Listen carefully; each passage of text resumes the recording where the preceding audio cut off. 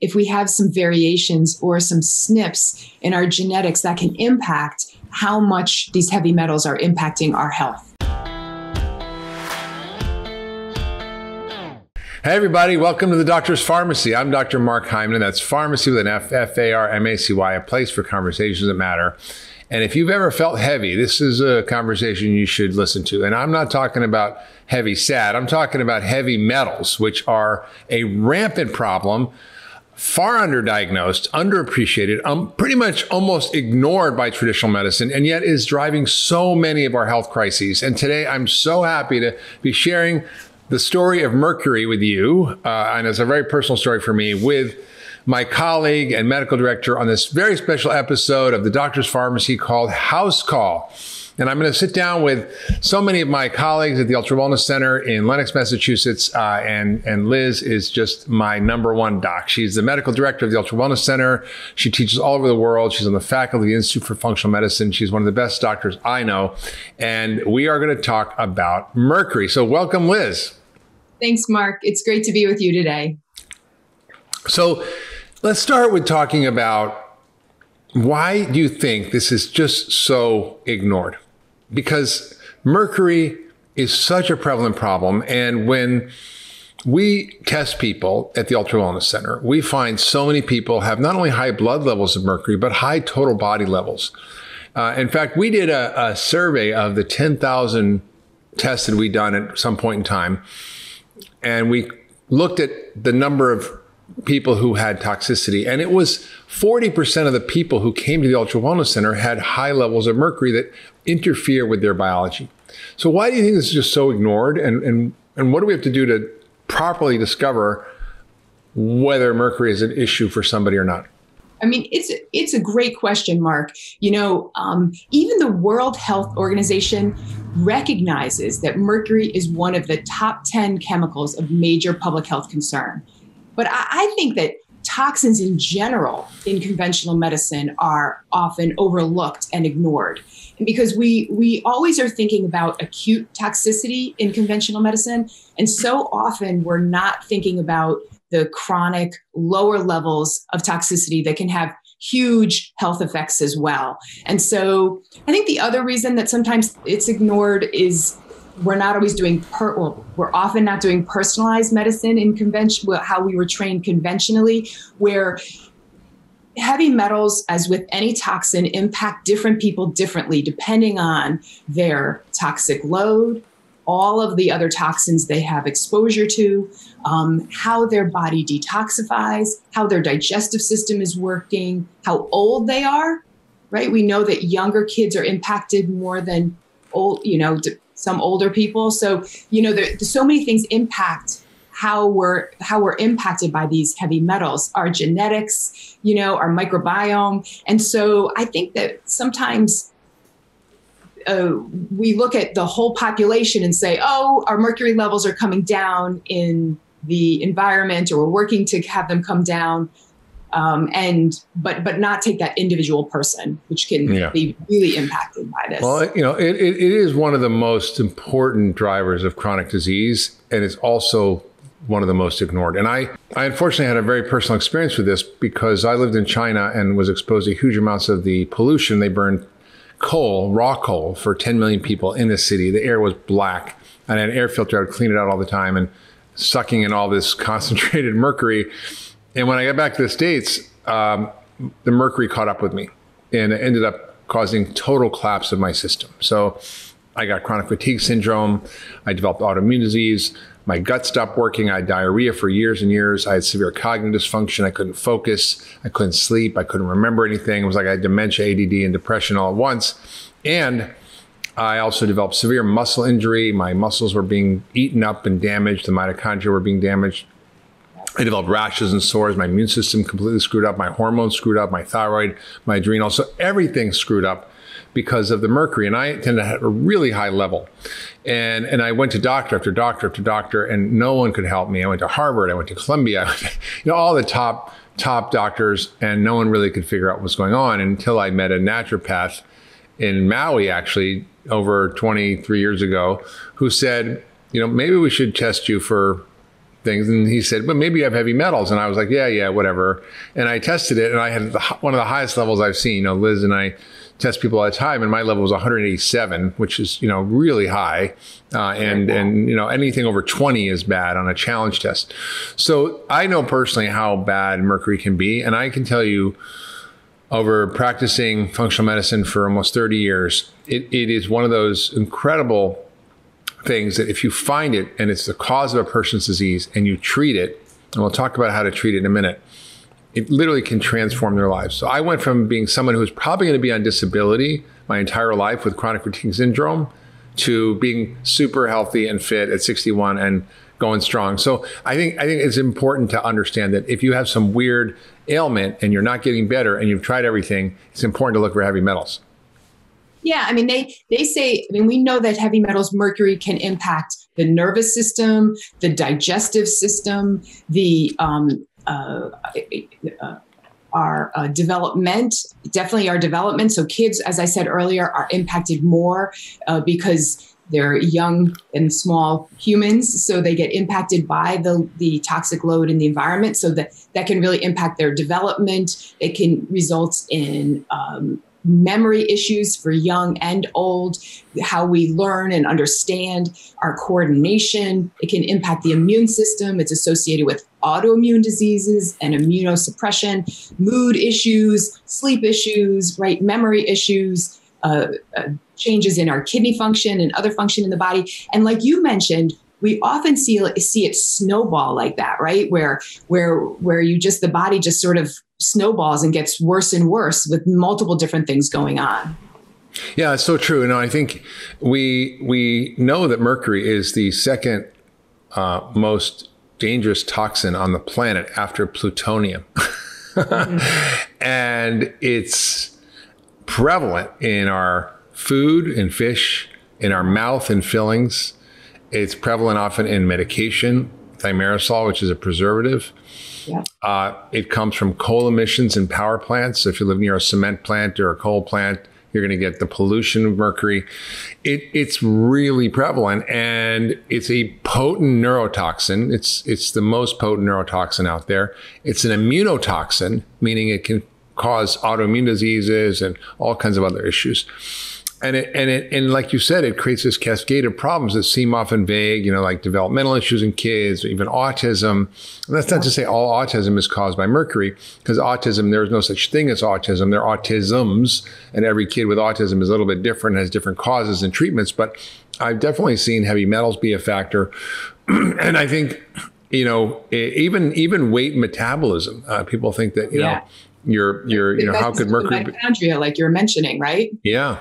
So we know that there's a real link between environmental toxins and obesity. We call these obesogens, and heavy metals are certainly one. I remember a very young fitness trainer who was like 40 pounds overweight, and no matter what she ate or what she did, she would not lose the weight. And we found out she had really high levels of mercury. We chelated her, detoxified her, and we'll talk about how to do that in a minute. And we found that she was able to really drop the weight very quickly. What's even more frightening, and I think this was sort of, I don't know if I can get the exact stat, you maybe remember it, but they measured the blood levels of mercury in pregnant women. This was in JAMA a number of years ago. Yeah. And they found that I think it was like 1 in 8 births were from women who had toxic levels of mercury in their blood, which was going to the fetus. Right. I know. I was just looking at the EPA website, and they mentioned on EPA.gov, they said that more than 75,000 newborns in the U.S. each year are estimated to have potential for developmental delays and learning disabilities because of mercury. And where are they getting it? Right. And that's a conservative estimate, right? That's a conservative estimate. Yeah, I think it's more than that. Probably more than that, but that's a lot. That's a lot. Mm. So when you're a fetus, you're getting it through the placenta, from the mother. So the mother eats high mercury fish, or they have exposure through the environment, or even their mercury amalgams, right? And then that can get into the developing fetus through the placenta. Unfortunately, also, when we're breastfeeding, we can share toxins with our newborn. unfortunately, it doesn't mean that we shouldn't be breastfeeding, but that does impact the baby. Yeah. So I think that's right. And the data, I think, was from JAMOS from 2003 that 8% of women had concentrations higher than the EPA's protection recommended amount, which is 5.8, which is still too high, right? Right. And so 0 is the normal level. Like, what's the normal level of mercury in your blood? 0. You 0. don't want any. And there is a normal blood sugar, there's a normal cholesterol, but there is no normal level of mercury. So when it says 0 to 10 on the lab and 10 is normal, that is just nonsense, because there's an increasing risk with increasing exposures. And where is it coming from that we see so much mercury? Where are the main sources, and how do people reduce their exposures? Yeah, I mean, I think the biggest source is coal burning facilities. So, and mercury is emitted during that coal burning process. It goes into the air, and then that goes into our water supply.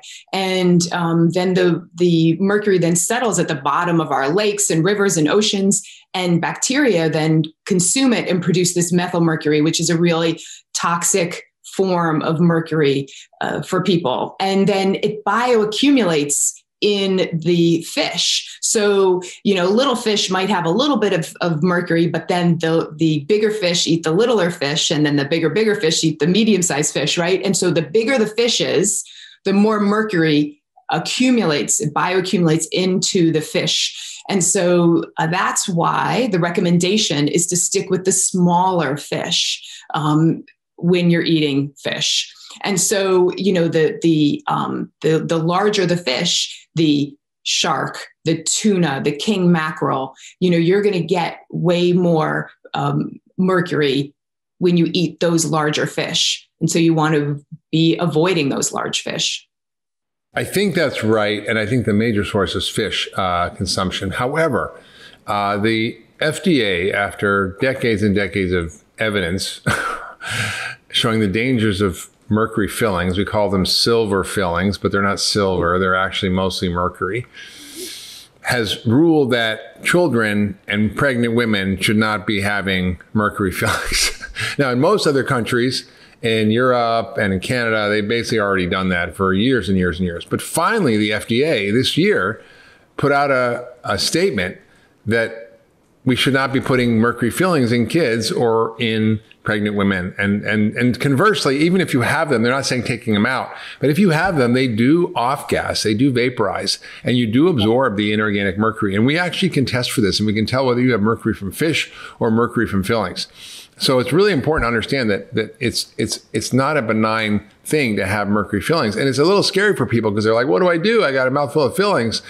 You don't want to just go rip them out because you can get worse. In fact, I had a friend who was a doctor who was he should have known better, but he went and had all his mercury taken out of his mouth, and he didn't do it safely. It ended up causing a massive flood of mercury in his system, caused heart failure.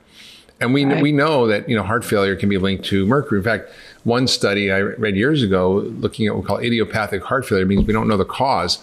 When they did muscle biopsies, they found there were like 22,000 times the level of mercury in the muscle compared to people who didn't have heart failure when they did a biopsy, and also arsenic and lead and other things. And I've had patients with heart failure who I've literally chelated and treated who reversed their heart failure, improved their ejection fraction, which is a measure of how much blood your heart can pump out, by simply removing the metals. So I was just going to say, like you said, in this past September, the FDA came out with this recommendation to not use these silver fillings or silver amalgams, which contain 40 to 50% mercury in them, which is, that's a lot. And they still do. People come to me every day and they're like, do they still have mercury in those silver fillings? I'm like, they still do, they're still using them because they're cheap. They're very strong. They last a long time. But the FDA said, not for women who are at childbearing age, who want to become pregnant, who are planning to become pregnant, who are nursing, children less than 6, but also for people who have any neurological conditions or kidney function issues. So in reality, really, who should we be using for, right? No, right. Yeah. And I remember I was well, that's right. I mean, if it's not safe for pregnant women and children, why is it okay for the rest of us? Exactly. I remember this, I told this story before, but I remember, when I first started working with you and you would look at my mouth and I was full of amalgams and you would be like, Liz, you got to get those out. And I'd be like, yeah, really? You think so? Are you sure? Yeah. And then I did that test that can delineate and say, is this mercury coming from eating too much high mercury fish, or is it coming from these amalgams? And the test showed that that those amalgams were still emitting enough mercury vapor that was then getting out in my system. And so it was showing up in the test. And then it sort of convinced me, okay, not that I didn't believe you. I was listening to you, Mark. No, it's okay. I mean, who wants to go to the dentist? It's not like, oh, let's go to the dentist. I know. And so, but you're right. It has to be done safely, right? You want to work with a dentist who knows what they're doing, who uses a dam in your mouth so it doesn't get into your mouth, puts you on oxygen, really has high-speed suction. Yes. So that it's safe for you and safe for the dentist too, right? And and they should be wearing a gas mask too. Yeah. And we also, and we'll talk about this with our cases, it's really important that you're in a healthy place if you are thinking about getting them removed. Not only do you want to work with somebody who knows how to do it safely, but you want your body to be healthy, to be having, your digestive system working well, to be having good bowel movements, to be sweating regularly, to be, eating a really good, healthy diet. Because, even though they do it as safely as possible, this is a major procedure and you want to make sure the body can handle that removal and replacement with some composite filling. Yeah. Hey, everybody, it's Dr. Hyman. Thanks for tuning into the Doctor's Pharmacy. I hope you're loving this podcast. It's one of my favorite things to do, and introducing you all the experts that I know and I love and that I've learned so much from. And I want to tell you about something else I'm doing, which is called Mark's Picks. It's my weekly newsletter, and in it, I share my favorite stuff, from foods to supplements to gadgets to tools to enhance your health. It's all the cool stuff that I use and that my team uses to optimize and enhance our health. And I'd love you to sign up for the weekly newsletter. I'll only send it to you once a week on Fridays. Nothing else, I promise. And all you have to do is go to drhyman.com/picks to sign up. That's drhyman.com/picks, P-I-C-K-S, and sign up for the newsletter. And I'll share with you my favorite stuff that I use to enhance my health and get healthier and better and live younger, longer. Now back to this week's episode. So let's talk about in a minute the ways in which we treat people, that it's different. And before we get into that, we're going to go through some cases. I want to talk about how we identify the problem, because often I read this one paper on mercury that was hysterical to me, because it was like, well, we measured the blood level because that's the easiest place to test the mercury. It reminds me of the joke of the guy who was looking for his keys under the lamppost and ended up being asked by his friend, what are you doing? He says, well, I'm looking for my keys. He said, where'd you drop them? I said, I dropped them down the road. He said, why are you looking over here? He says, well, the light's better here. Meaning we're used to doing tests for things that we can test, not necessarily where the problem is. And so let's talk about how we diagnose someone. When someone comes in with autoimmune issues, neurologic issues, developmental issues, digestive, whatever, chronic fatigue issues, we really check almost everybody. For me, it's almost like getting a blood pressure on a person. It's a basic test to see if we want to screen people for heavy metals, what's really going on. So how do we begin to think about testing, and what are the sort of different types of tests, blood, urine, and so forth, hair, that we can look at, and what do they each mean, and how do we come up with a coherent assessment of someone's total body burden of heavy metals and mercury? I mean, I always start with a good history. I mean, I think that's important to, get a sense of somebody's environmental history. What's their toxic exposure over the lifetime? How much high mercury fish are they eating? How much did they eat in the past? Do they love tuna and they have, like sushi with tuna, or how many silver fillings do they have in their mouth? How old are they? When were those silver fillings placed? Because that, they do over years and years, they emit less mercury. So, and then of course you want to know what is their health issues? What are they dealing with? It's really important to take a really good, careful, detailed history. And then it helps us determine if evaluation for mercury makes sense to do. So then we look at, you can look at blood levels, but like you mentioned, sometimes blood levels don't give us all of the information. And so we'll often do the Quicksilver Tri-test, which is a great test that we had talked about before that looks at blood, urine, and hair. And it tells us about methylmercury and inorganic mercury. The inorganic more likely coming from your silver amalgams. And that can help us determine, should these amalgams be safely replaced when that person's body is ready to have that process done. So that's a test I like, and it really helps me get a sense. We can also So wait, before you go on to the next test, the blood test is important to understand, because if you have a blood test, it's what your doctor will typically do. So I think I have mercury issues. Well, let me check your blood. So they check the blood and it's 0. But you've been eating tuna when you were in college 3 times a day for 10 years, then you stopped. Well, if you've eaten no fish over the last 90 days or 120 days, your blood levels are going to be pretty negligible or 0, but you could have accumulated huge amounts of mercury. The other thing is with silver fillings or amalgam fillings, mercury fillings, you might not have a very high blood level because it's in smaller doses, but it's extremely toxic. And so you often will miss it. So just because your blood level is normal does not mean you do not have a problem with mercury. And that's why we look at, for example, the QS Tri-test, where we measure urine, hair, and blood, your detoxification of the metals, as well as whether it's coming from fish or fillings or pollution. But the most important test is the one you're about to tell us about, which really tells us, and it's the best approximation we have now, I don't think it's a perfect test, on what our total body load is and how much we've accumulated over our lifetime. So what is that test? And tell us about the pros and cons and the challenges and the controversies about it. Absolutely. So, what you're speaking about is the urine toxic metal test, which is a provoked heavy metal challenge test where we collect somebody's urine first thing in the morning, and then we give them a chelator. Now, we are typically using DMSA. There are other chelators you can use for this test, but at our practice, we often use oral DMSA. And then they take the chelator, which binds to the heavy metals in the body, and then we collect their urine for like 6 hours. And then we get a sense of past exposure. There is a lot of controversy about this test. And, it is something that I talk to every patient about if we're even thinking about doing the test, because they have to understand the pros and cons, as you mentioned. And there's no really standard norm for what your provoked challenge should be. And one of the reasons for that is that a lot of different clinicians do it differently. So, one clinician may use a different chelator, or they might do it IV, or they might do it for a different amount of time or a different dose.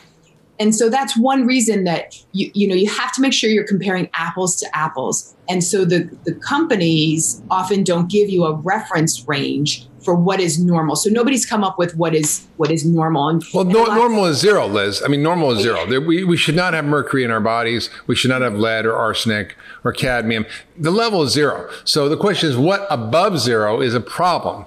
And I've seen people, for example, have had very high levels, but their bodies seem to accommodate to it. And I personally had mercury for years without being sick. So I had like 2 or 3 years when I came back from China, maybe probably 2 years, where I was okay.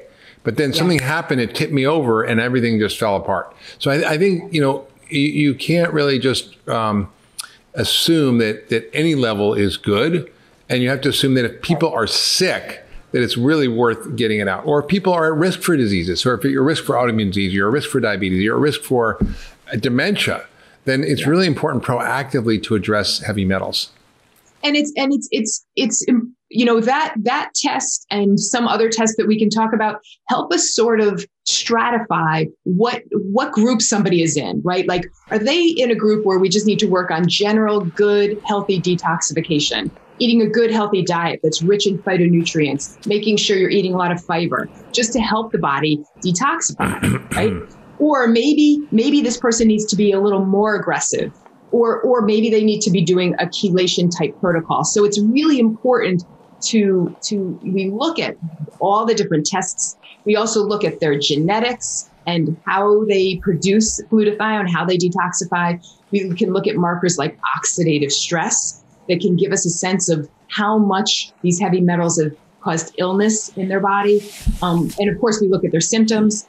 With autoimmunity, we can also look at antibodies against heavy metals or toxins. And that can, that can sometimes give us a sense of, are those heavy metals creating or maybe part of the trigger for an autoimmune process going on in that person's body. So there's a lot of things we look at when we're working to stratify how aggressive our treatment approach needs to be. Yeah, and the important thing is people realize is that, if you do have heavy metals, you cannot just go in and start ripping out your fillings or start chelating or doing other things. You have to really get ready for it because it's a big strain on the body. And if you don't do it right, you can make people sick. And we learned years ago in functional medicine that we need to follow a couple of steps. One, we need to mobilize the metals, which often is using chelators, whether they're natural chelators or medication chelators like DMSA, which pull the metal out of the cells and storage tissues. Then we need to increase circulation and transport to the liver and kidneys. So lots of fluids, exercise, lymphatic circulation, all really, really important. And then we need to upregulate all the pathways in the liver that start to mobilize the mercury, which involves boosting glutathione. And we're going to talk about how to do that, which is almost like the sticky flypaper that the metals bind to, and then you get rid of it. And then we need to make sure it's getting out of the body. So you need to poop and pee and sweat. Saunas are very helpful. And there's a whole science to doing this correctly, which is important because if you do it incorrectly, you can really cause trouble. So let's talk about some cases because I think, they'll be really illustrative. I can share my case a little bit, but I think I'd love to hear, from you about that 40-year-old woman who's always getting sick and always getting infections and always got sick after she traveled. So what clued you into that she might have metals, and what did you find and what did you do? Right. So like you said, she was in her 40s and she came to see me about 3 years ago, and she picked up every virus that was going around, every stomach infection, every cold her kids brought home. She was always getting sick. She was that way when she was a kid too. She got lots of ear infections. She was on lots of antibiotics. She got strep throat all the time. And she came in frustrated with the fact that she was always getting sick. And she did, when we did a full history and I did a physical exam, I saw that she had multiple silver fillings in her mouth. She had lots of cavities as a kid. They were quickly filled with silver amalgams. I think she had 12 silver amalgams in her mouth that were placed when she was a kid. And so she was also wondering, were these something she should have replaced? And I was too. I was wondering how much those amalgams were impacting her immune system, because as we talked about, heavy metals and mercury definitely can stress out the immune system. Like they can make the immune system not work as well, and they can also make the immune system make mistakes and fight itself like an autoimmune condition. So they're tied in with both ends of the immune system not working as it should. Yeah, and it can even increase allergies and so forth, right? Absolutely, right? Like reacting to everything. Absolutely.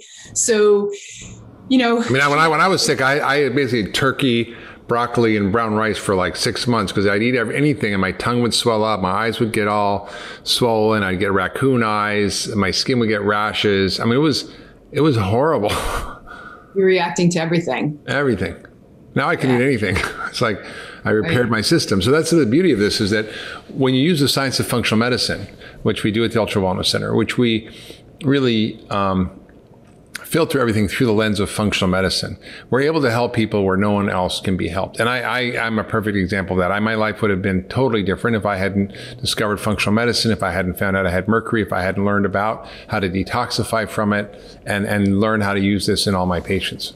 So basically you found this woman, she had a high inorganic mercury from her fillings. And so tell us what you did to help her heal and boost her immune function. Yeah. So she also had a lot of digestive issues, acne, a lot of bloating after she ate. She was on lots of antibiotics as a kid. So she had a bunch of different things going on. We did do that test that looked at, could this mercury be coming from her fish or the air, or how much was coming from her amalgams? And it definitely showed that there was some concern about the amalgams, the silver fillings. And so we wanted to help her get those out safely. She found a biological dentist who could do that for her. But in the process, we also wanted to support her body so that she would handle that process of getting them removed. So we added things like glutathione, like you said, talked about that, the sticky molecule. It's a master detoxifier in the body and is really necessary for the body to remove toxins and heavy metals. We really made sure her diet was rich in fiber, because that's important. We made sure her diet was rich in those cruciferous vegetables, broccoli, cauliflower, cabbage, kale, that helps the body produce glutathione. We gave her some NAC, N-acetylcysteine, which is a precursor to glutathione. We made sure she was getting enough protein in her diet, because protein is really important for detoxification. And then she slowly had her amalgams replaced. She did, I think it was 3 different sessions she went in for. And before and after each session, we gave her even a little more support through some of her supplements. And then for a while afterwards, we put her on a whole protocol that includes a binder, to help with binding the toxins, liposomal glutathione, which is a glutathione that comes through the skin, through the oral mucosa, through the mouth, and different nutrients to support that detoxification process. And she did that for 3 to 6 months. And when we rechecked her mercury levels were much lower. And the great thing is that she really started to feel better in terms of her immune system. She didn't get sick as much. She didn't get every cold and flu around. She was kind of amazed at how well her immune system was working. And, I just spoke to her recently. So she was thrilled because, with COVID going around, she was feeling so much more comfortable with how well her immune system was working. She felt like she had a really good control over not getting every single virus going around. That's so great. So basically what you describe is identifying a high level of metals that are coming from her filling. She got them safely removed. And then you went through a very methodical process of supporting her body's own detox system. And, one of the things we do is use food as medicine. And people don't understand how powerful food is in helping detoxification. And personally, when I go to the grocery store, I'm looking for drugs. I'm looking for the drugs in food that help upregulate the pathways in my own body that I know I need to boost detoxification. In the next case, we're going to talk about some of the genetics involved in impaired detoxification. But for me, I have really crappy detox genes. So I'm not great at making glutathione. So I always make sure I eat plenty of cruciferous vegetables every day, 2-3 cups of broccoli, collards, kale, Brussels sprouts, kohlrabi, whatever I can get my hands on. I make sure that's a staple in my diet. And I also make sure that I'm eating things like garlic and onions. I'm using things like artichoke hearts and artichokes, which are great detoxifiers, and many other phytochemicals, rosemary, lime, lemon peel, and many things we use every day to help us boost our own pathways. But, in a very sophisticated way in functional medicine, we understand how to turn on all the super highways of detoxification using food, using amino acids, which are from protein. And you didn't mention this, but protein is super important for detoxification because a lot of the pathways involve amino acids. Also need the right B vitamins to methylate and get rid of the metals. We also need certain nutrients like selenium and zinc to help us boost our detox system. And of course, what you mentioned also is very important, is not just taking all these things to rev up the detox process, but also to make sure we're getting rid of it, which means we need binders in the gut, things like silica or alginates and other binders, pectins, which can help to bind the metals so you don't reabsorb them and you get rid of them from your body. And what happens is just striking. I'm just going to kind of quickly do a few stories, and I want to hear about this last case. But I've seen not only myself, but I've seen patients, for example, with autoimmune diseases like ulcerative colitis that I tried all my normal tricks on in functional medicine. Nothing worked. We got rid of the metals. They got better. Crohn's disease. I've seen people with heart failure reverse their heart failure, getting rid of heavy metals. I've seen people who have dementia, and you're going to talk about that, and memory issues getting better. I've seen kids with autism improve. I've seen people lose weight in ways they couldn't lose weight. I've seen depression go away, insomnia, chronic fatigue. I mean, all these problems which are really difficult to treat using traditional medicine often become quite simple when you actually identify the root cause. And that's what functional medicine is about. It's looking at the root causes. It's getting rid of the things that are causing the problem, like metals in this case, and providing all the things the body needs to function better. And that's why we call it functional medicine, because it's about how do you get to optimal function. And I love the next case because we're seeing basically an epidemic of dementia. We have 5 million people now, soon be 14 million. There's so many with memory loss. By the time you're 85, you have a 50% chance of having dementia. It's a real problem, and it's costing more than any other disease because of all the caregiving and disability. When you look at sort of the end-to-end costs, it's more expensive than cancer or heart disease. And it's getting worse and worse and worse because we're living in a society that's full of what I call dementogens, which is not only the metals, but it's also our diet, it's stress, it's lack of sleep, it's our gut microbiome damage, it's the environmental toxins and so forth that we've chatted about. So I think for me, heavy metal screening is just about as important as checking your blood pressure or your blood sugar or your cholesterol. And it should be standard practice. And I still don't quite know why it's not. People understand in medicine lead may be an issue, although they don't really treat it. But mercury is just this blind spot. And if anybody's listening and they want to fund a study where you could just take 1,000 people, track them and do challenge tests on them and see what the levels are in the background population. No one's really done that. And then see how that correlates with various illnesses and issues. But this is really sort of this big black hole in medicine that if we actually were able to share what we know in functional medicine with the greater medical community and they were to listen, we would really be able to turn around so many people with difficult to treat chronic illnesses. Yeah. And like you mentioned, how our genetics are, if we have some variations or some SNPs in our genetics that can impact how much these heavy metals are impacting our health. And so for this person, he was missing one of the glutathione producing genes. It was GSTM1 absent, which is very common, but can definitely impact how well somebody can produce glutathione and detoxify. He also had a variation in his ApoE gene, which he was a 3/4, which we know increases his risk for memory loss and dementia.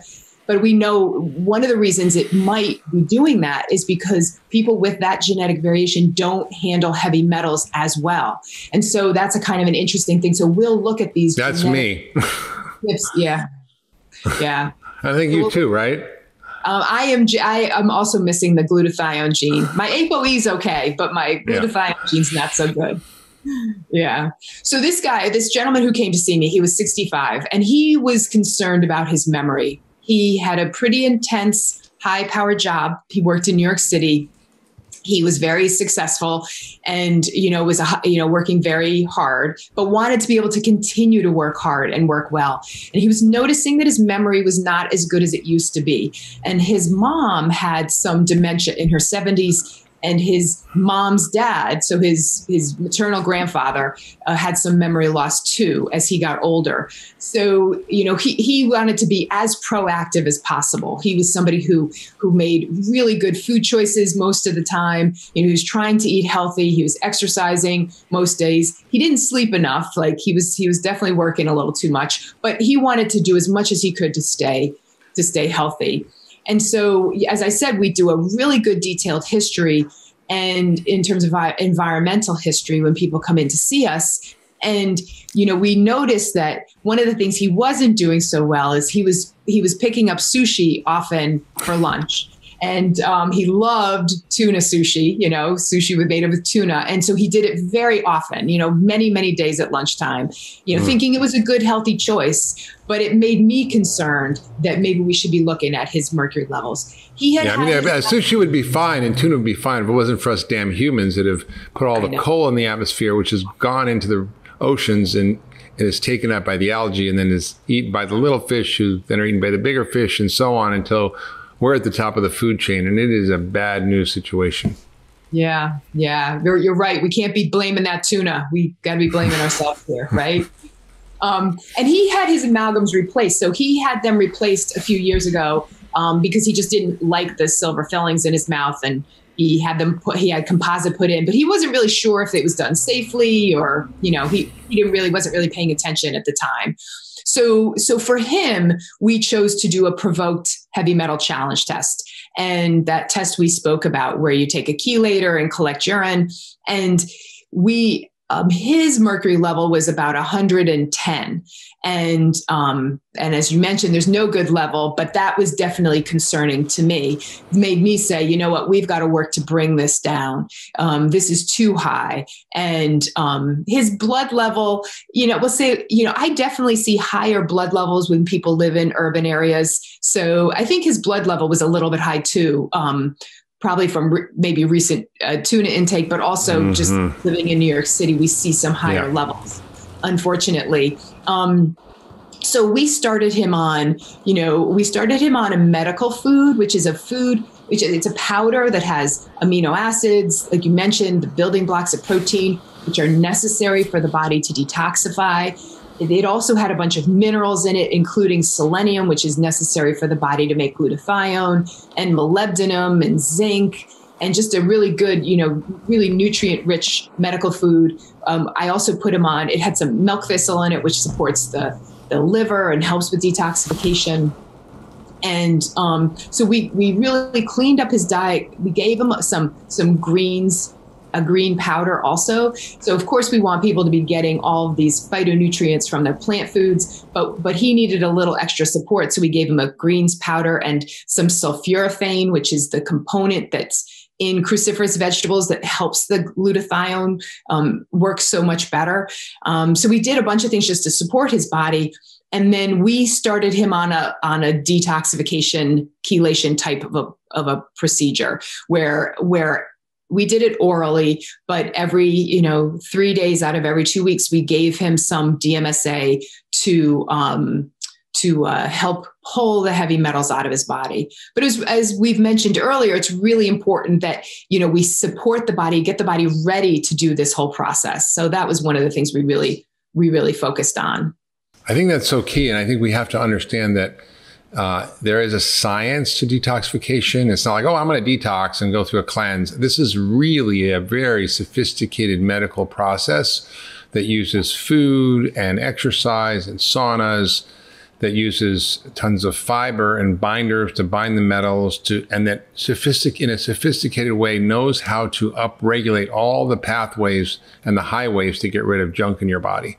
And it requires the amino acids, it requires minerals like zinc and selenium, it requires all the B vitamins like B12, folate, and B6, it requires the supplements that can help boost glutathione like N-acetylcysteine, lipoic acid, and others.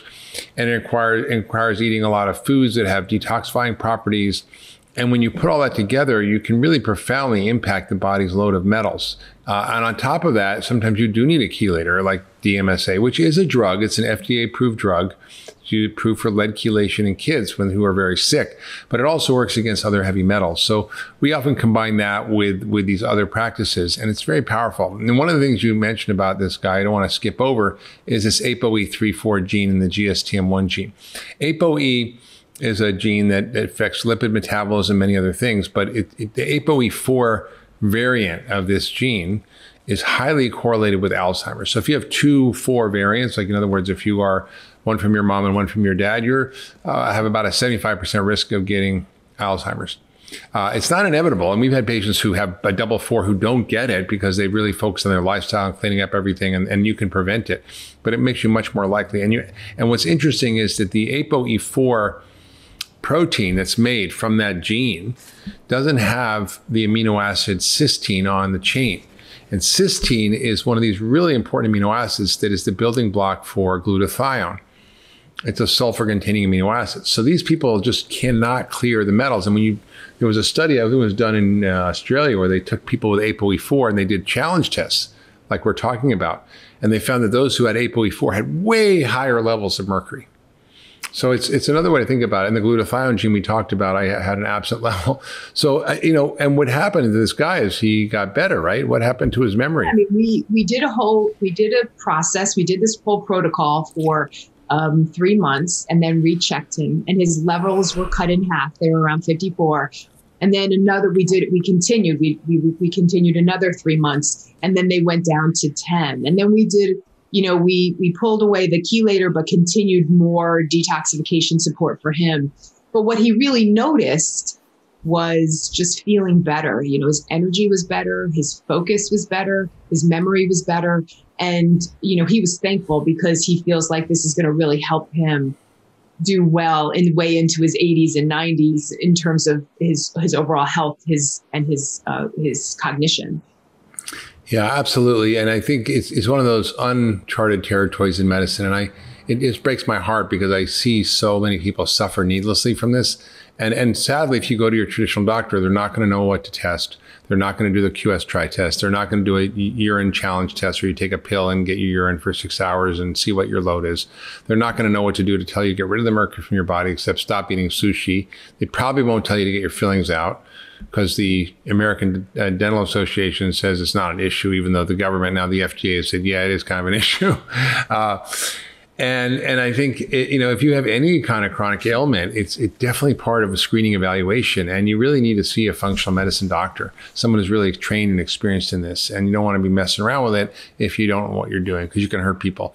I've written a lot about this. I have a couple of blogs on drhyman.com that are going into great detail about how to detoxify, how to identify things. I wrote them years ago, but they're still pretty current. If you go, just type in Mercury in the search engine on my website, drhyman.com, and you'll find the articles. It's a lot of background there. We'll put them in the show notes. But I think this is such an important area, Liz. And I think, at the Ultra Wellness Center, this is what we do. We are medical detectives. We look for all the factors that may be driving a disease. And the truth is, it's so we call it pleomorphic. In other words, it can show up in so many different ways. One person, it might cause memory issues. Another person might cause an autoimmune issue. Another person, it might cause digestive issues. Another person might cause allergies or depression or obesity, or, it's like, so how do you know what's causing what? So that's what functional medicine is. It's really a method of finding the root cause, using both medical history, which we learned, but also looking at we do a very detailed environmental history. Most doctors don't do an environmental history. We want to know everything. And you'd be surprised sometimes, like what you find by listening to people. Oh yeah, well, one woman, she had Parkinson's at 50 years old, and turned out she grew up in the Bronx and had cockroaches and rats running all over her. And when she moved to Long Island to get out of the city when she was older, she was a total fanatic about spraying her house for cockroaches and rats inside and outside every month with a chemical called chloridane, which is now banned. It's a pesticide. And she got Parkinson's from that. But unless you dig in and figure it out, and then we had to detoxify her. So I think it's really important to understand that these are prevalent problems, that heavy metals and environmental toxins do cause disease. Doctors are poorly trained in that, as they are in nutrition. And that if you really want to get help from a problem that you think is just hanging on, whether it's everything from MS to, digestive issues, headache, whatever it is, you've got to know how to think through these problems. And this is really what functional medicine is all about. At the Ultra Wellness Center, we've been doing this for decades. And it's so exciting to see, like the cases you shared, where someone was getting sick all the time, someone who was having early dementia, that you can reverse these problems if you identify what the issues are. It's pretty exciting. So any last thoughts about mercury, Liz, and what we should be thinking about that? Because, by the way, this applies to all heavy metals like arsenic, lead, cadmium. We see a lot of that. But mercury is probably the worst. Yeah, I just want to thank you, Mark, because this is an area, like you said, you've written about for years and years, and you've been talking about for years. And, when you really encouraged me to move forward and get my amalgams replaced and support my detoxification system, it made a world of difference for my health too. My immune system got so much better. My cognition got better. I was able to focus more during the day and didn't get as tired, but definitely I didn't get as sick as often. So, I really appreciate everything that you've helped me learn over the years in this area, because it's, and with not just for myself, but my patients, it is that area where you're like, okay, this person's not getting better. Why are they not getting better? I've got to dig deeper in terms of their detox system. And it's always the area where we're like, oh, that's why, we've got to really support that area. So thank you. Yeah, it's true. And it just comes up in all kinds of ways. I remember a group of people I've been treating who are special forces soldiers. And these guys, are the toughest of the tough. I mean, they like tread water in 30-degree weather for like 3 hours and tread your water for 3 hours. I mean, these guys, do 4,000 push-ups. I mean, these guys are no pushover. I'm exaggerating, obviously, but they are supermen. And a whole bunch of them were getting really sick. And the military are like, oh, they're just, complainers, they just this, and sort of dismiss them. And one of the key leaders was an Army Ranger who was a blast expert, and their job was to blow stuff up. So they would go in these blast houses and train other soldiers how to blow stuff up. And they would run explosive and shoot guns. And these guys' levels of metals were off the chart, mercury and lead. And no one had identified it within the military. And we were able to start to treat these patients, chelate them, fix their immune systems, fix their neurologic systems. And these guys who, quote, had chronic fatigue and were dysfunctional, having to go on disability, I mean, these are special forces soldiers. They got better. And even the New York Times wrote an article about how they were treated and they got better, and how scientists at Mount Sinai in New York, which are lead experts, said, well, they've never seen anything like this. They've never seen measuring lead in the bone before and after and seeing it come down, because it just doesn't do that. Well, yeah, it does if you know what to do. And that's really the whole point of functional medicine, is really getting people to the answers they need, learning how to navigate this landscape of disease in the 21st century using 21st century medicine, which is functional medicine, and helping people where really other approaches really don't work. So I'm just so happy to be able to be practicing functional medicine. It's been the greatest blessing of my life, and to be able to do it with you, Liz, and our colleagues at the Ultra Wellness Center is just so fantastic. And it's so gratifying because people actually get better. Not like we were trained in regular medical school, where you have to manage the diseases and people just don't actually get better. Me too, Mark, and I'm so grateful to be with you today. So thank you for having me. All right. Well, thank you, everybody, for listening to this week's House Call. If you've enjoyed this little episode of The Doctor's Pharmacy, please share it with your friends and family. Subscribe wherever you get your podcast. Leave a comment. We'd love to know if you've had heavy metals, what you've done, how it's worked, what's happened to you, and share with us your insights. And we'll see you next week on The Doctor's Pharmacy.